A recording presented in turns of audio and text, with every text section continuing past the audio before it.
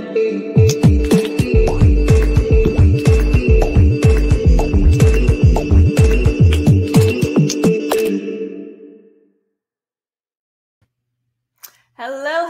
everyone. Happy Thursday and happy Release Party Thursday. If y'all have been joining these every month, you might have noticed we have a cool new intro graphic that just popped up. So some exciting things there with the animation to kick things off. Always happy to be here and excited to see y'all. For those of you who are new to the release parties, we do these every single month. And it is your opportunity to hear from the people who actually work on these features. So we have a few engineers coming on today to talk about various features from this month's release. And you get to ask them all your questions. So definitely drop any questions you have in the chat. I'll be monitoring that and we can get that dialogue going. So the release actually went out last Wednesday, I believe. So hopefully you've had about a week to try out some of the new features. So I would love if in the chat you could drop any of your favorite features from this month's release so we can chat about those. And let's see what's going on in the chat. When did these exist? I'm assuming you mean the release parties. We do these every single month. Generally, it's now the second Thursday of the month, so that way y'all can try out the release a little bit, and then we can bring the engineers on to chat about it. Umar. I really hope they do a tutorial on using TFS with VS Code. That's a great point. We love hearing any sort of ideas for what you want us to see. This is definitely something we could do a standalone video on or even do for a different live stream. So definitely love hearing your suggestions there. Hello, Bavik. Xylite. There's an entire live stream for a minor VS Code update. There's no such thing as a minor VS Code update. There's always exciting things, and we're going to cover them in this release party. So just stay tuned because we are going to have some fun stuff, and we have great guests today. Lots of highs here. VS Code party, time to get silly. It's always a great time on the release parties. So much great energy, lots of great guests. And hello, Nikhil. So excited to see the excitement in the chat. If y'all have been joining these release parties, you know that we generally also kick things off with a thank you to our contributors. So that's something we can't really do without all of our contributors. We really have a great ecosystem of people who help us make VS Code what it is. So I would love to kind of kick things off with that thank you. So if we scroll through, these are actually in the release notes. And if you go down to the very final thank you section, we have an issue tracking to thank everyone there, various contributions to VS Code. If we scroll through, I'd love to individually call out every single one of these people, but unfortunately that's not possible. To the VS Code pull request in GitHub, and then the Dev Chrome launcher. So if your name is on here and you're watching, thank you so much for all of your contributions. We really could not do it without you. Okay, so with that, let's go ahead and bring on our first guest, who's going to be Megan. You might have recognized her from a previous release party we've had. Hey, Megan. Hey. How's it going? It's going well. Good. Happy to have you on. What will you be chatting about today? So we'll be talking about terminal quick fixes, which if you can share my screen, we have a similar concept in the editor area. So you can see this light bulb appears here and offers some suggestions. And we have a similar thing now in the terminal that is supported by shell integration. So any shell where there is shell integration enabled, this is provided. So just an example, let's say you're running a server and it's using a port, and then you forgot that you started that somewhere, and you see this error address already in use message, and that would typically require a bunch of steps. And in my case, I used to Google how to actually free the port so that I could continue with work. But in this case, you see, I just ran this terminal quick fix, and then I can continue with my work, which is pretty neat. Yeah. So some other cool things that you can do with this are, let's say you mistype a git command, you can just easily run it addressed like that. And then my personal favorite sequence, I would say, is I do this almost daily. I create a new branch and then I'm ready to push it. And otherwise, I would have had to copy and paste this, but I can just do this in one step. And then also just in one step, open the pull request and view the code diff there. So this is so relatable because I do this all the time, especially that git push. Every single time I think I do this, and I'm always like, oh my gosh, okay, let me, because I can never actually remember what it is. So you do the copy and paste. This saves so much time. Yeah, and I think it's such a good example of something that's, you know, seems simple, right? But it's so impactful in such a sense that it happens to everyone and everyone can relate to it. Yeah, I've definitely gotten used to this new muscle memory and it saves me so much time. Mm-hmm. Awesome. Are there any other quick fixes you'd like to show? No, those are just a few of them. I suggest just trying it out in the terminal when you see a light bulb, because I think it will save you a bunch of time like it does for me. Okay, cool. And can extensions contribute to these quick fixes? So that's a great question. And it's something that's in the works this iteration to add proposed API. So extensions can contribute these, which is exciting. Yeah. Okay, cool. And so that might be able to allow people to add different quick fixes for whatever their tasks are, their common tasks might be. Yeah. So there are all kinds of things that an extension might want to fix for a user, and they can provide those via this API. Cool. Okay, so we have a couple of questions in the chat. Someone said, how do you make the terminal look like yours? Have you done any special themes to customize yours? Yeah, so this is using Oh My Z Shell. Cool. Okay, so it looks like James, you kind of, it looks like they're using Z Shell, so you could use Z Shell themes. And then how to get terminal autocomplete like that? Do you want to kind of go through that again with the kind of that git push set upstream, how it kind of said, okay, do you want to do this command? That was just kind of automatic with the quick fixes, right?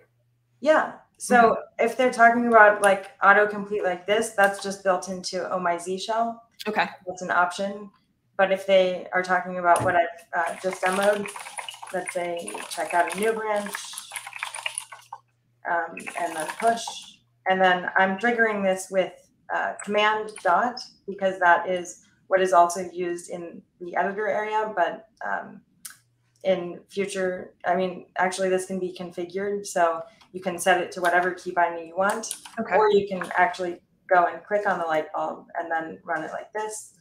But that is how these quick fixes work. Okay, cool. So that's a really good kind of distinction. So there's that autocomplete that she was showing that comes with that Z Shell theme she's using, but then with quick fixes, you can either do that key binding, which you can configure, or just use that handy little light bulb. Yes. Cool. Okay. Looks like there's a couple more questions about autocomplete, so hopefully that answered your question, but if not, let me know. How do you get those 3 dots?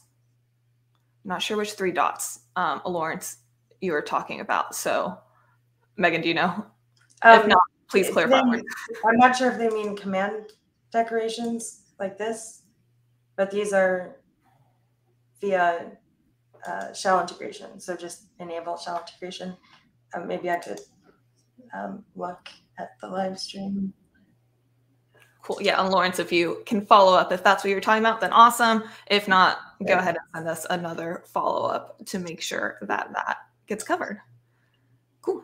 And so with these quick fixes, is there just a list like in the release notes that people can see for what's already integrated into VS Code? Yeah, it's also in our terminal docs. Okay. So cool. Awesome. Anything else you want to kind of chat about that's in the future for these quick fixes or just the terminal in general? Well, this iteration, we're also moving over to using this, what we call code action widget in the terminal, so that the editor experience and the terminal experience related to this are very much aligned. Cool. So kind of having that seamless.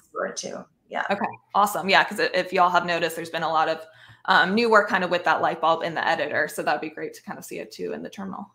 Yeah. Awesome. All right. Well, if there's no more questions, thank you so much, Megan. We really appreciate you coming on. Really excited to see what else is coming with the terminal. Those quick fixes really save so much time and they're very powerful. So looking forward to kind of see how that expands. Yeah. Thank you. Thank you, Megan. All right. So we have our next feature, which will be demoed by Christof. Hello, Christof. How are you doing? Hey, Olivia. Doing great. How about you? Good. Thank you so much for coming on. Yeah, sure. What will you be talking about today with us? Yeah, so I'm going to show you some of the new features that we have in dev containers. Oh, and dev containers, for those who don't know, are all about getting your development tools installed and up and running in a container, which you can think of as a sort of a sandbox. So you get them installed, but you don't have them installed locally, so you don't need to pollute your local installation. It's all running inside this container that does run locally, but that you can later just discard. And so if you switch over to my screen, I can quickly show you what I have here. So what you need actually is you need the dev containers extension, the one I'm showing here, and you need Docker installed. So Docker is just the tool that's going to run the containers, and dev containers uses that for doing so. And so what I want to show you, when you have the dev containers extension installed, you get this green button at the lower left corner. You click on that, you get this a few of these remote actions, and the one I want to talk about is create the dev container. That's really creating a dev container from scratch, meaning you don't need a local folder or a repository as you previously would have. This will give you a new dev container that's basically empty, and it's going to be it's going to store the files in a Docker volume, which is again like a sandbox, local sandbox with a file system locally that you can later. But you can just discard it if you don't use it anymore, or you can, of course, also push the files you've worked on to a Git repository. So let me start that up. And that now will first of all ask which dev container template you want to run the dev container with. And there's a whole lot of tools and also different languages supported. I'm just going to pick the Rust dev container. Okay, so this is basically where you would just select the stack that you're working in. Yes, yeah. Okay. So that's kind of the base configuration. And then once I have picked that, here I'm also asked for the OS version I want to use. Then I'm also asked if I want to add any additional features. Features can really be like small CLIs or entire like support for additional languages. Okay. For now, I'll just add the GitHub CLI. Some of you might know to work with GitHub later on. So I pick that, and then once I click OK here, it's going to write this configuration into that Docker volume I mentioned, and it's going to start dev container on top of that with the Rust tools and also the GitHub CLI pre-installed. Just choose to trust the file I just added here, and then we're looking at the new workspace now here, which is basically empty. The only thing we have here is the dev container JSON, which is the configuration file we just created by picking Rust and the GitHub. Okay. CLI. So previously it was basically you had to have like your folder and everything and then add that dev container to it. Now you can start from scratch, essentially, is what. Yes, exactly. So that might be, maybe you want to start something new, or maybe you just want to experiment, try something new out, and then this allows you to do that, picking the tools you want to do that with without having to install them locally. True. That's a great point, because I have not played around with Rust. So this is a great way to kind of, okay, I want a Rust environment. Let's spin that up. Let me quickly show you. So now when I open the terminal, you'll see the GitHub CLI is available, and also Cargo, that's the Rust package manager, is here. And when you look at the dev container JSON, maybe if you've seen previous dev container JSONs, you might notice that this one looks remarkably simple. This is the main property here that we have is this Rust image that we reference. And previously, we would also mention which VS Code extensions and which VS Code settings we want to have installed alongside of this base image that we're using. But all this configuration can now actually go into the image itself. So it sits on the image, this part of the configuration, and that has remarkably simplified the dev container JSON. Just to demo that, let me show you the extensions that we've installed here. So there's a list of extensions that are only installed in the dev container. So these are not affecting your local VS Code install. And yeah, that's just a set of Rust or Rust-related extensions that we're seeing here. Yeah, so given that, let me just quickly, there's the dev container JSON. I can quickly show you that this is also already working. Let me use Cargo to, just add a scaffold using Cargo.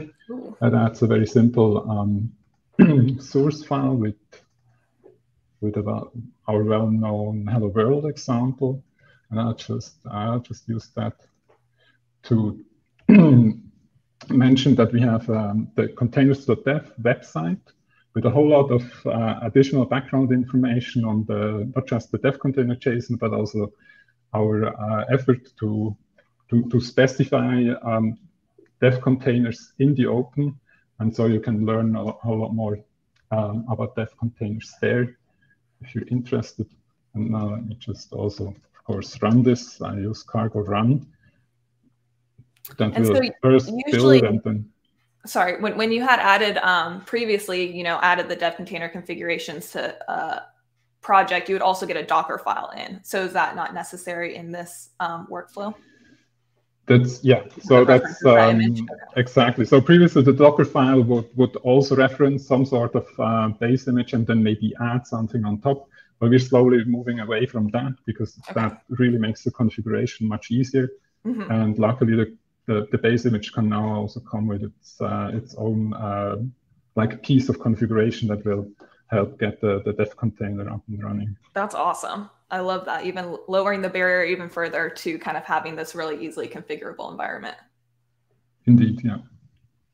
Yeah, and that's it. That's what I wanted to show you. Cool. That looks great. So I was wondering if we could kind of go back to the start. You kind of mentioned a little bit with features and templates when you were first configuring the dev container. And it looked like there was a list of what you could choose from. Is that like a pre-configured list? Is there a way that people can contribute their own features and templates?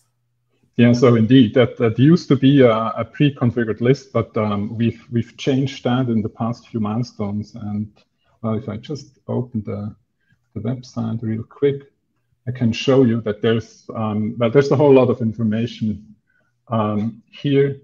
Among other things, there's a list of available features, but also available templates, and you can indeed now offer them yourself. There's just a list. You would find the Rust template in here, in this list as well. And but what I want to call out here is actually the link to a quick start repository. And we have the same for features as well.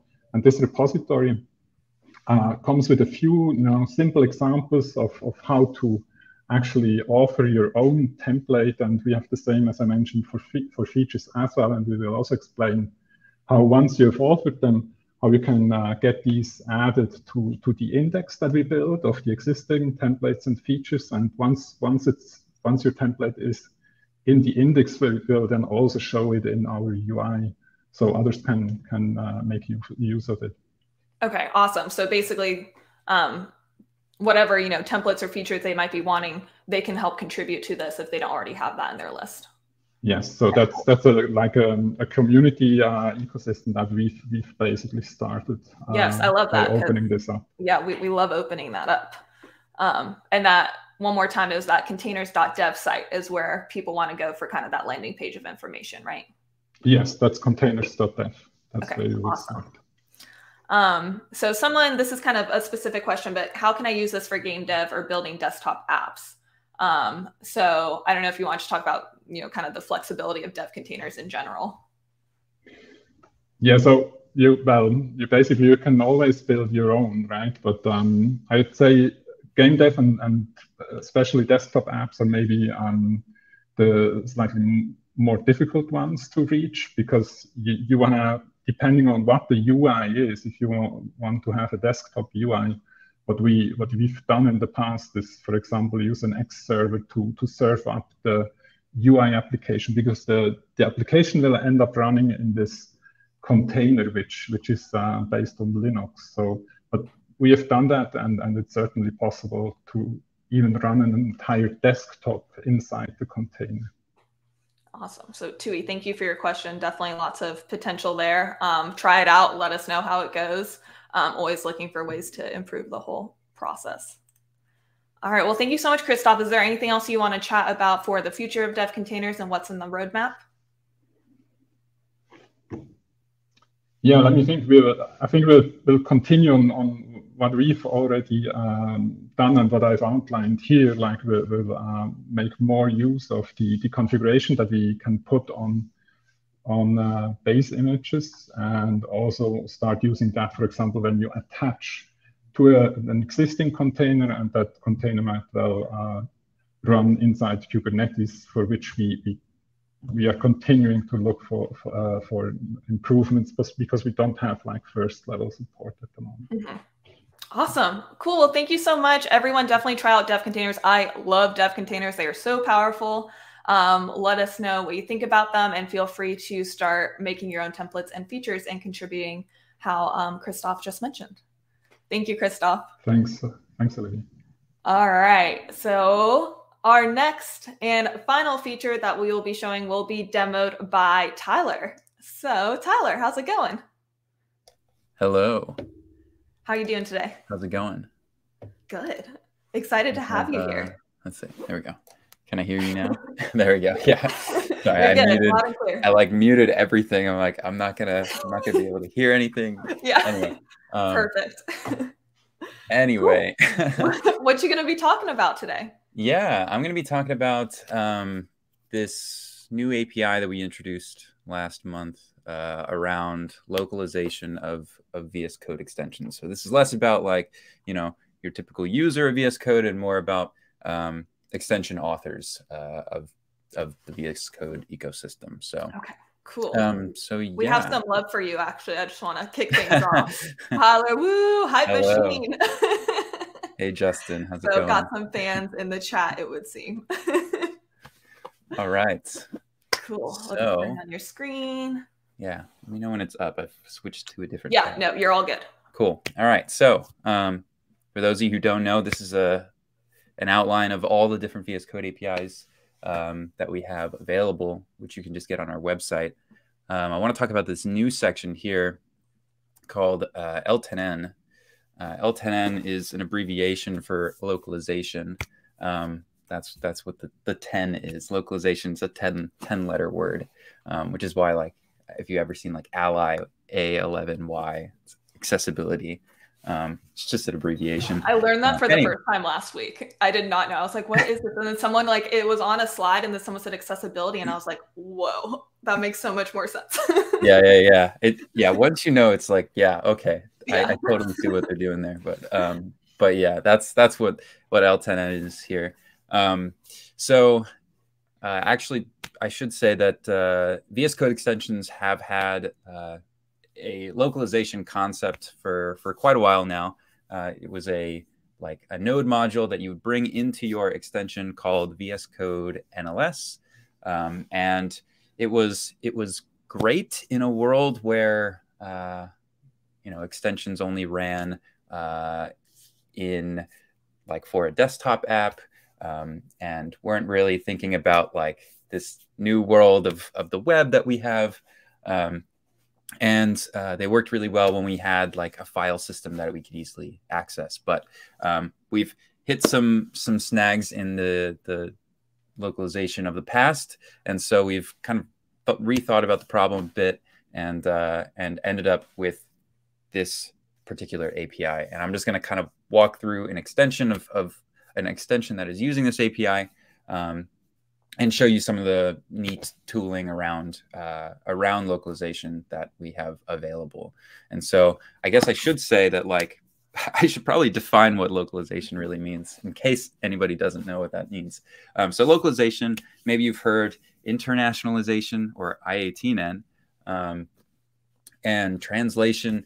The overall concept is that you are providing a version of your extension that is localized for a particular other language than maybe one you speak, right? So so that way you could support, you know, Chinese or German or French or whatever you want to decide to choose. And so the API that we have here is to assist in providing that kind of translation. And we aren't like providing the services to do the translations for you, but at least the foundation for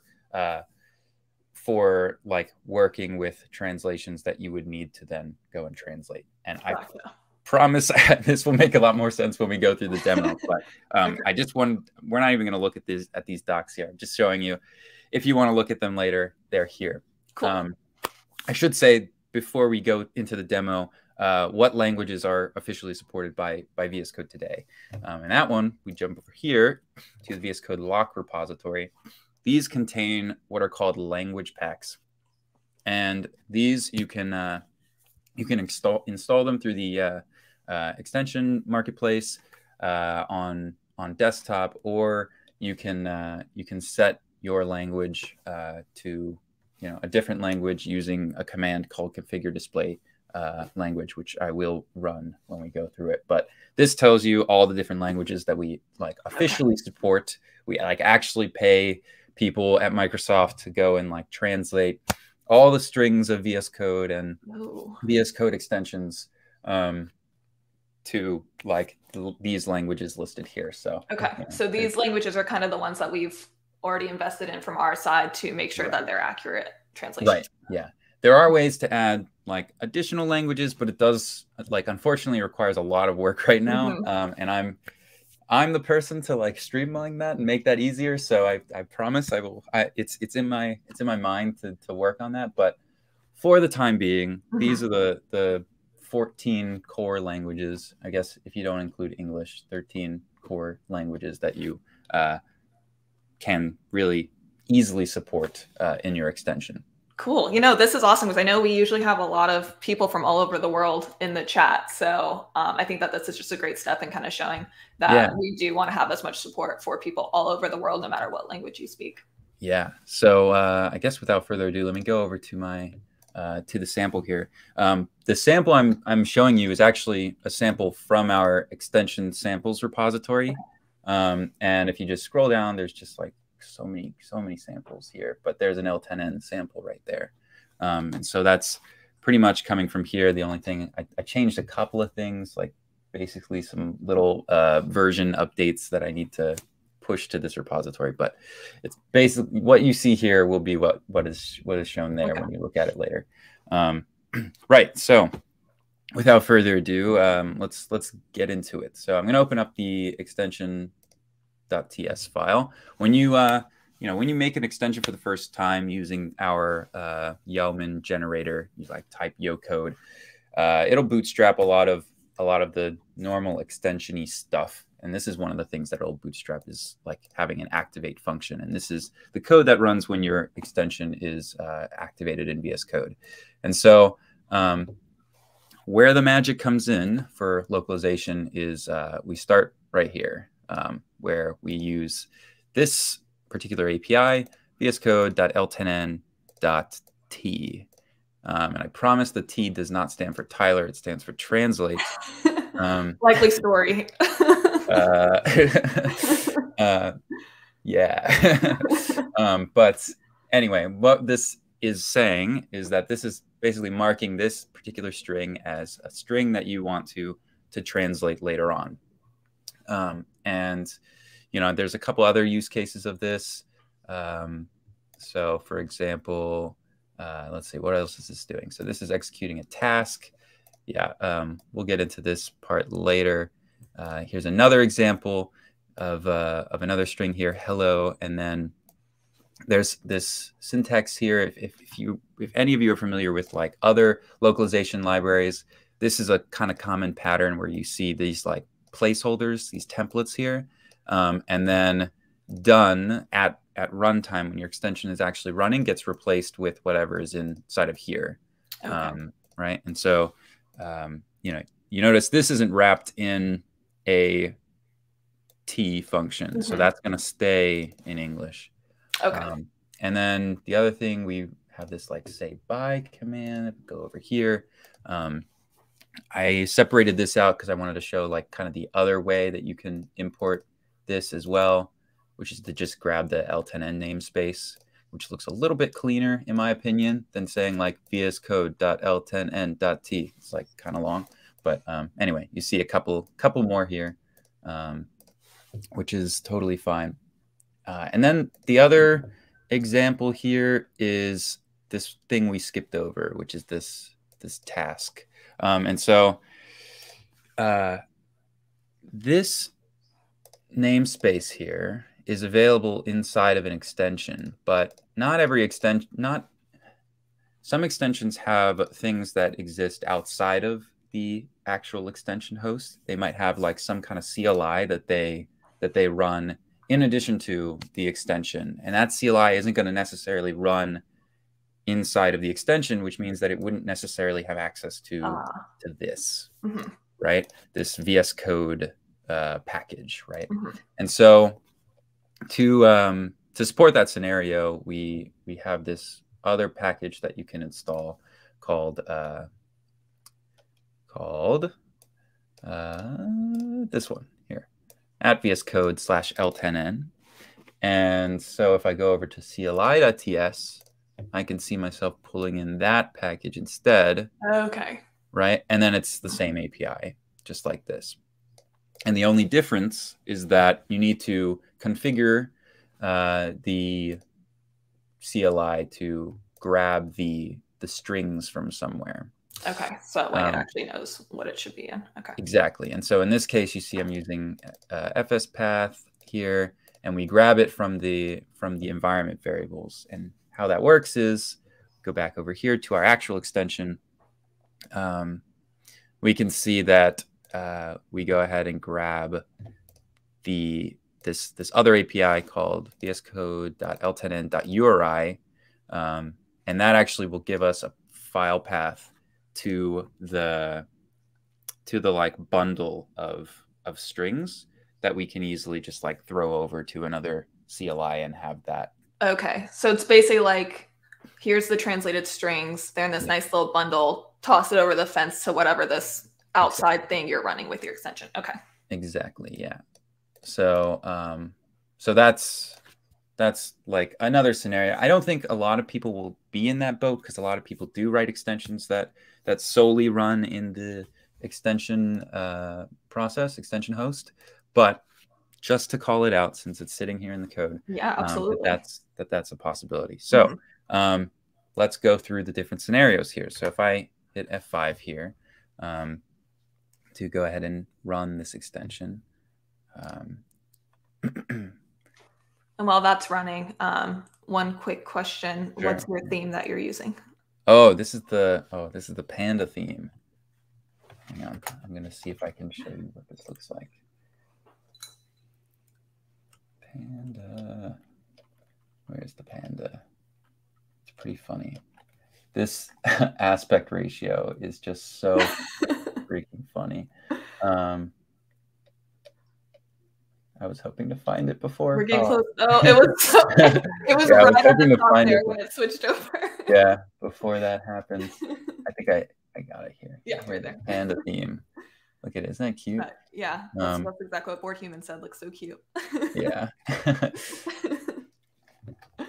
So, right. Back to our sample here. Actually, where did I go? There it is. So this is my extension. It has two commands, hello and goodbye. And of course, this is kind of the base case here, where if I do hello, it's in English. Not a very exciting demo because it's exactly what you expected, since I'm not running in a different language. However, let's go ahead and run in a different language. So I wanted to show you, I have already a couple of translations here for Japanese, like this. And these are actually sitting in this L10N folder. Okay. And I'll show you how I create those in a second, but just to kind of like prove that the demo works, I can run this again. Actually, sorry, I forgot to change my display language to Japanese. Now, I'll be honest with you, I do not speak Japanese, so doing these kinds of demos is kind of tough on me because I you know, visually I kind of know where this stuff is, but I can't read any of it. So if we have anyone who speaks Japanese in the chat, they're going to be roasting if we're doing things right. Roasting my translations. Yeah. So we'll just let Webpack take its time here. There we go. So I switched over to Japanese in VS Code, and so now when I run my extension and then I run that hello again, we can already see that we have a couple of translations here for hello and bye. And then if I do this, then we can see that those are properly translated. Cool. Okay, so this is all like pretty new to me. So just to kind of like recapture what all you did. So basically you have that bundle file that specifies what your strings need to be translated to. Yeah. In your actual program, you then use the translate function of the API to translate whatever word in this case, hello or bye. Right. And then that's all you need to do. And then when you change VS Code's language to whatever it is, it will say, oh, this is in Japanese. That translation now needs to go to Japanese. Right. And how do I know what to translate to? I look at the bundles. Right. Exactly. Okay. Yeah. Cool. Awesome. Yeah, you got it. Let me go ahead and change back to English here for my own sanity. We got some feedback. They said that Japanese translation needs some work, but it looks pretty good. Okay. So there you go. I'm gonna have to blame Copilot on that one because I just did this. I did hello in Japanese, and then it just kind of like gave me this. So, nice. So that's how I did my translations. Anyway, so of course now you might be wondering, like what's like crafting these JSON files seems like kind of tedious, right? Like what can I do instead, or like how can I easily do that? And so that brings in this other library that we have, which is called L10N-dev. And so I'm going to go ahead and run this command. Please ignore the preview. So this command, what I'm about to run here, is this is a node library that we have, and also a CLI that kind of helps in working with all these translation files. And so you saw all of my strings that were just kind of sitting in my source code. And so step one of that is we need to get those out of there and into a proper bundle JSON file. And so that's what this first command does. So if I run this, what this is saying is take a look at the source folder. So, you know, all my TypeScript, and then put the result of that inside of this folder, this L10N. Where your bundles are. Yeah, which is where I've decided to put my bundles. Okay. So, you know, it says, okay, I found a few TypeScript files, and then it's writing those to a bundle.l10n.json. Okay. So if we open that up, then we can see that we can see our translations there, and we use the like English version as the key, and then we get whatever the translated version is. So this is only just exporting the English strings, and so you know, we're lucky at Microsoft because we basically take this, we throw it over to these translators, and then they come back with strings for us. But not everybody has that luxury. So like what I recommend is you go ahead and take like the contents of this, and then you and then get rid of this one actually. you take the contents of this and then rename it to the language that you want to support. So like German in this case. And then at this point, like, it's okay that like some of the strings are in English. Like, it's a very iterative process, but you know, I know a little bit of German to say that "see you later" is bis später, which of course Copilot helps me out. And so, you know, I just did this one translation, and I can go ahead and check this into my repository, so that German speakers around the world can take a look to see what still needs to be translated if they want to help me out with my extension. Okay. And then they can contribute kind of as we go along. And so then if I go ahead and change the language to German, and then run the extension again,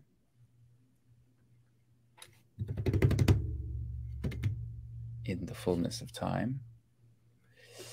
Okay, so while this is going, yeah. So basically, because I mean, obviously extension authors, they already have existing extensions. They don't want to have to rework this. So really running that command that you showed on the terminal, that's going to be able to basically extract anything that they would need to translate if they want to translate it. And so then from there, they can then iteratively build from that and translate. Right. However, they're doing their translations. Okay. I can do hello. Obviously, it's still in English, but then I can do bye and then see that this one is okay. So cool. The message really I'm trying to like sell here is that like it's okay to be iterative in your localization stuff, because I mean, like, some translations is better than none at all, right? So, you know, that's all like fine and dandy, but sometimes sometimes you want to like play around with translations without having to know another language. I don't know another language other than English. I don't either. Unfortunately. I know. I wish I did too. But so another like interesting tool that we have within this API is generating pseudo language. So pseudo language is this concept, or pseudo localization is this concept of like taking English strings and then replacing characters in those English strings with like special characters. So like an A in I was hoping that there would be something with an A, but anyway, and some A in an English word would get replaced with like the A with umlaut, right? Okay. And so with this command, I can mark files that I want to pseudo languageify. So I've done this one, and we'll talk about that one in a second, but I can go ahead and write that out. And then I now have this, which looks really funny, but at least you as an English speaker can read, you know, what is actually going on here.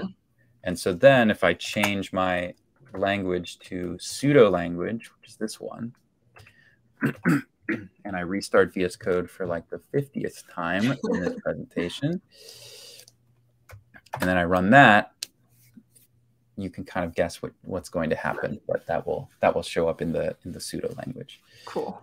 So is that usually what you use, like, to test, since you don't know other languages? Do you use that pseudo language to kind of make sure it's working? Yeah, honestly, I always have VS Code in pseudo language. Oh, really? Yeah, but you know, I own all the localization for VS Code. So for me, it's like, it's not a big deal, right? And I get to, like, I don't know, dog food my own work, right? Which is fun. So that's that. And then this has been kind of a whirlwind of localization. The last thing I want to talk about is not really that API related, but I wanted to talk about strings that you might have in your package.json. So normally when you like contribute a command, you give it like a title. And you can see I already have something odd here that doesn't quite look right. You would expect it to say like hello, but I have this like key here, extensions.sayhello.title, and this is actually gets pulled out of a package.nls.json file, which is next to it. And this has actually existed for quite a while, but and you can see very similarly to the bundle file I showed you earlier, you have like hello in here. And then if you look at other files I have here, we've got the QPS block one, that's the pseudo language one. You can see that we have hello and bye, and then the Japanese one as well. So and when you say it pulls it out of the regular package JSON to the package.ns, is that automatic? Did you run a command to get that to happen? Yeah, so using the pseudo language as an example, for extension authors, like we know that this title here means that it's going to be displayed in, oh, I've lost it. It's not easy to switch between those two. Yeah. We know that that title is what gets displayed in the command palette here, right? And so VS Code knows that if there's a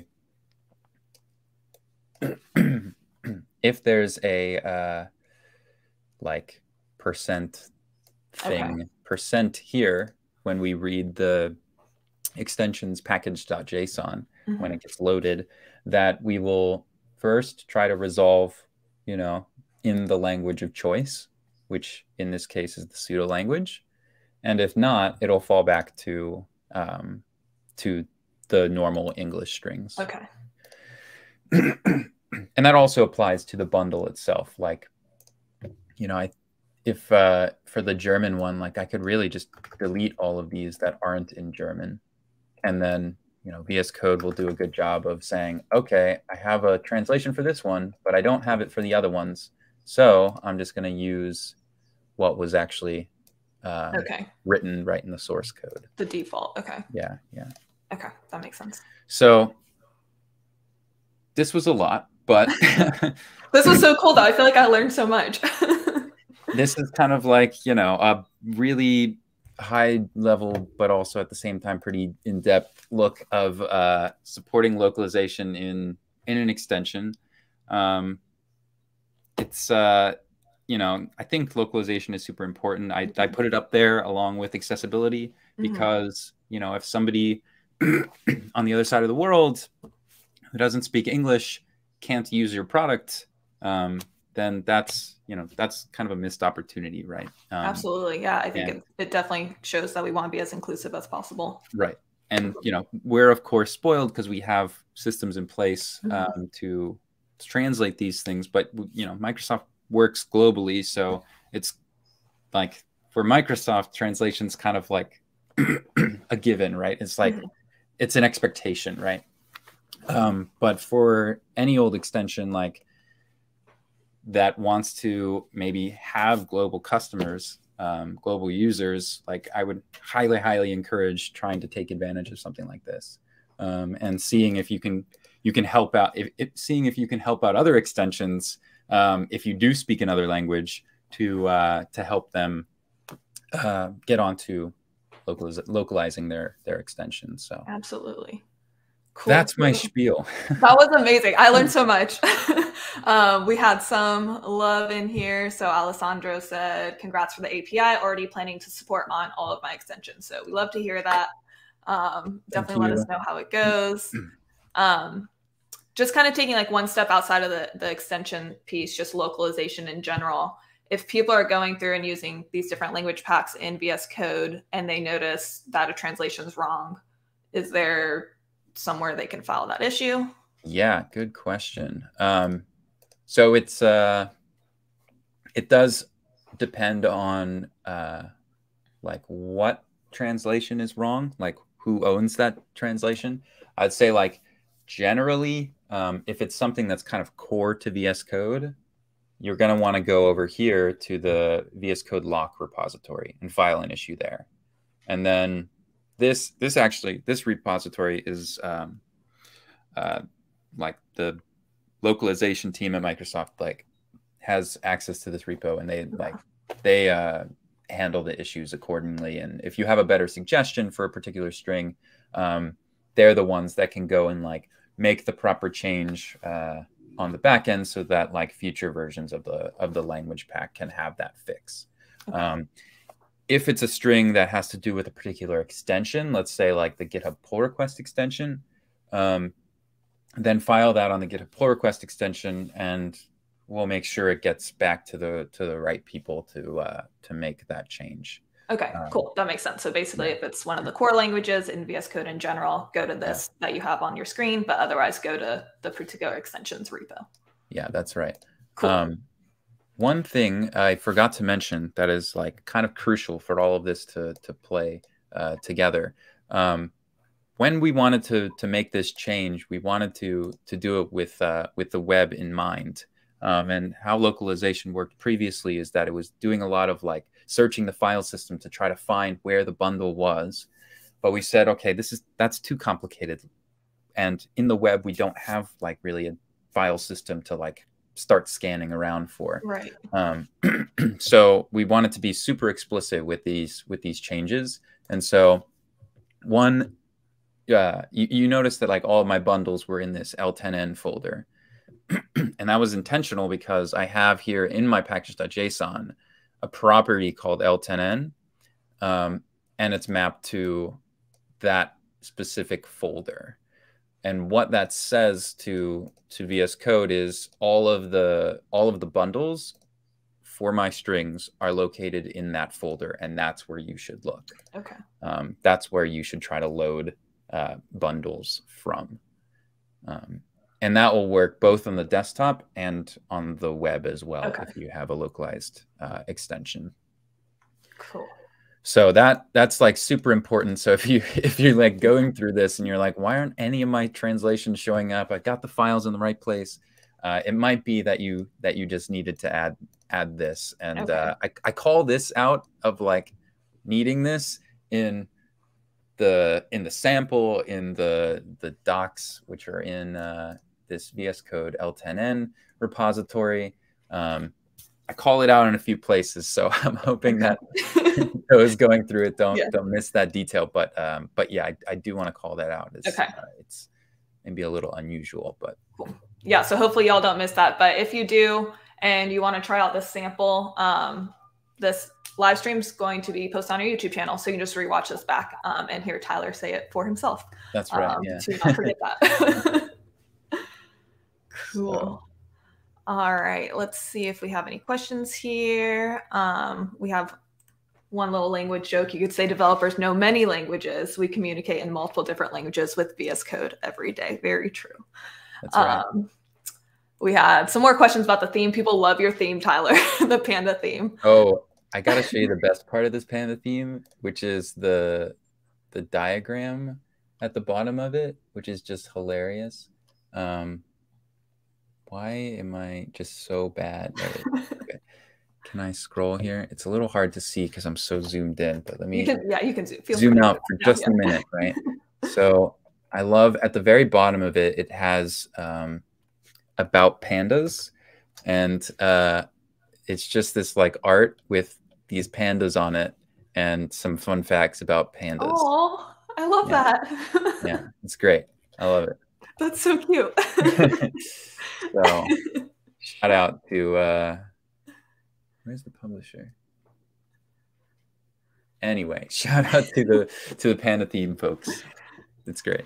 Someone said it's a party. It's a party. Yes, that panda theme makes it the party. Yeah, for sure. Cool. And I think I scrolled through, but someone said, okay, here we go. Is that update available for us? Everything we've demoed in today's release party is an update that is available. VS Code should update automatically. And then Tyler, I don't know if you just want to speak to getting the updated APIs, if that will just automatically happen as well if you're an extension author. Yeah, if you want to use this, you need to use the engine version, at least 1.73. and grab the 1.73 types, this one, to make sure that you see the new API. Cool. But yeah, it's finalized. So like as of 1.73, you can use it freely as you so choose. Awesome. Yeah. Okay. Well, thank you so much, Tyler. Is there any final thoughts you want to leave us with? I don't think so. Translate your extensions. And I guess I will ask this for the general community. I mean, I mentioned that, like, you know, we have our own system here in Microsoft for translations, but if you find some tool that's like more readily available for a community around like managing translations or like computing translations for you, like let us know, because I would love to call out these things in documentation so that other folks can like easily translate their extensions. So absolutely. Yeah, that's a great call out. Yeah. Cool. Well, thank you so much, Tyler. We're excited to see where else this localization will go and how it gets picked up by all the extension authors. It's really great work, and it's very important. I know I skipped through a couple, but I know while we were talking about this, someone said hello from Italy, right? We have people all over, so this is very applicable. Awesome. Well, we'll see you again on a future release party then, Tyler. Sounds good. Thanks for having me. Of course, anytime. All right. So to all our viewers here, thank you so much for joining. It was another fun release party. We will be back in December for our final release party of the year. Thank you for watching. Again, like I said, this live stream will be available on our YouTube channel after, so you can watch back all the cool features we did and see the interaction we had. So make sure to follow us on our YouTube channel, which is up on our screen for that link. And then we're also on TikTok. So feel free to give us a follow there if you want to just see some shorts that we post every week, featuring different tips and tricks with VS Code, some happenings. We do promos for our live streams there, lots of good stuff there. So make sure to give us a follow. Last but not least, thank you to our presenters for coming on today. We love having you on. It's a great time to get the public to actually get to chat with engineers and see the features that they love so dearly. So thank you all, and we will see you next week for another live stream and next month for another release party.